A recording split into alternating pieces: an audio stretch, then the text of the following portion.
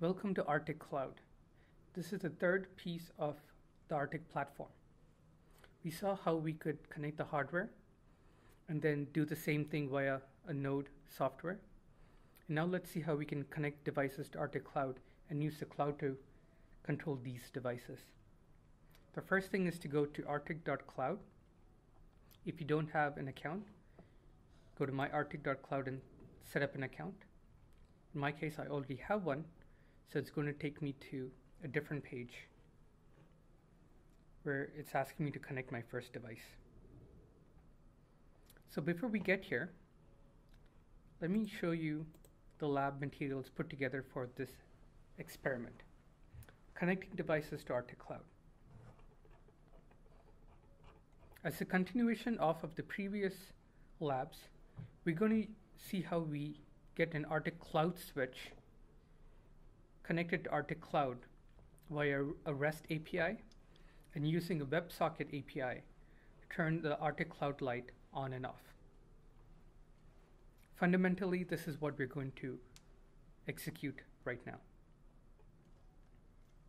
There are also different pieces that are perhaps important for you to understand and to appreciate about ARTIK Cloud.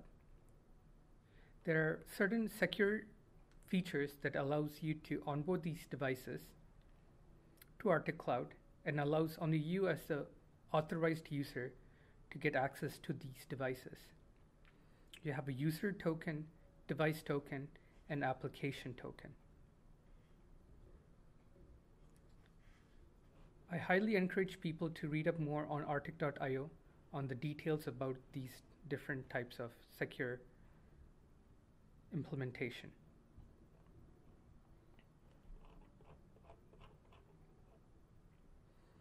So if you haven't created an ARTIK Cloud account, please go ahead and create one.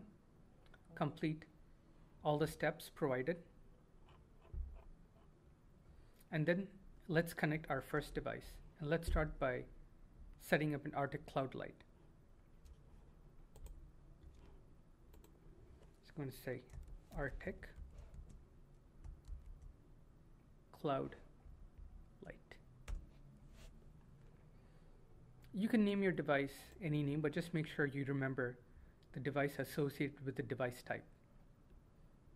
Now you would have noticed that when we typed ARTIK Cloud light, you had a wide range of selections. So what we have done in ARTIK Cloud is to provide some examples for common IoT type devices. So it helps you to get going. You are free to develop your own devices and add it to the list of ARTIK Cloud known devices. So your users or your customers can also leverage from. So going back to our experiment, we created ARTIK Cloud Lite. We named our new device ARTIK Cloud Lite. Happens to be the same name for convenience. And we're connecting the device. So you will notice that your first device is created here. Let's click on it to view the device info. In this particular case, it was created on April 10th, 2017. It has a device ID and a device ID type. And let's go ahead and generate the device token.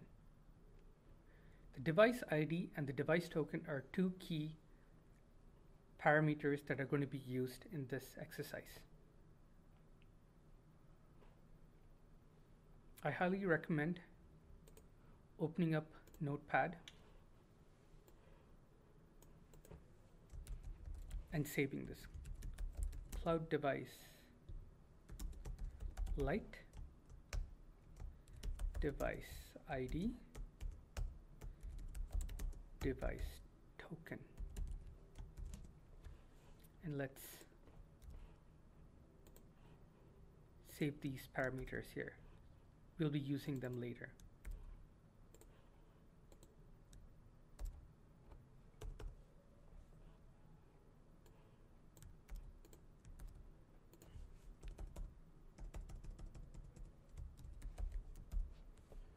We'll do the same for switch as well.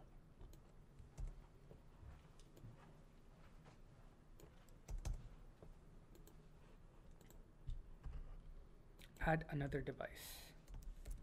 ARTIK Cloud switch and connect the device.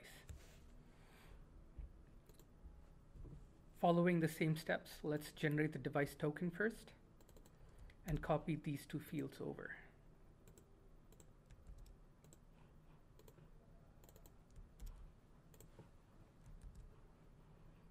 Wonderful. So you have these two devices created.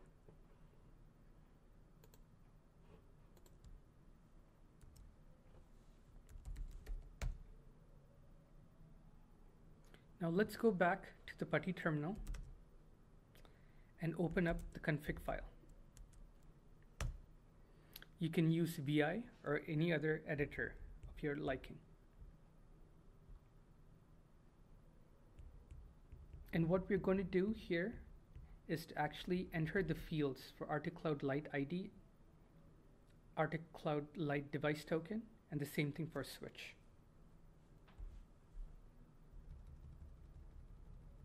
Starting with Lite ID.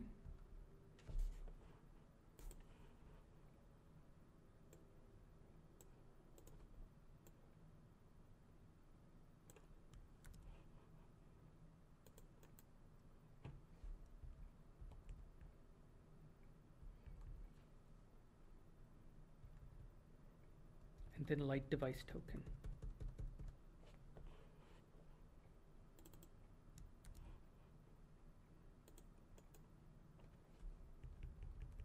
We would have to repeat the same steps for Cloud switch as well.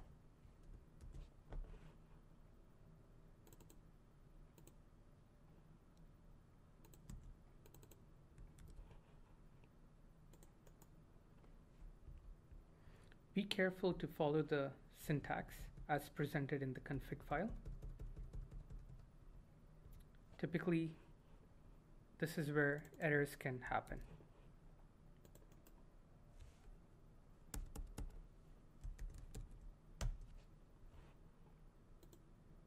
Wonderful.